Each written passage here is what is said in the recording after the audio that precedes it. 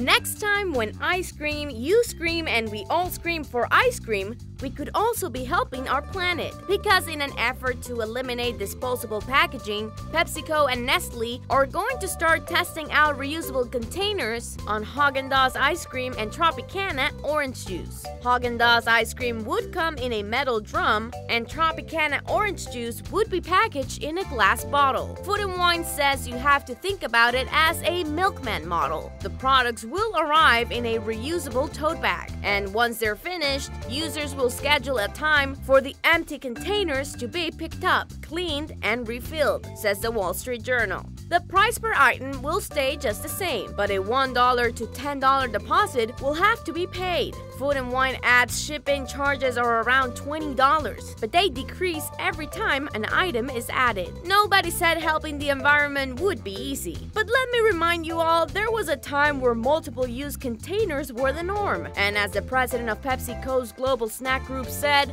people talk about recyclability and reuse and say they'd like to be involved in helping the environment. So let's see if it's true. Ha! We're ready for the challenge.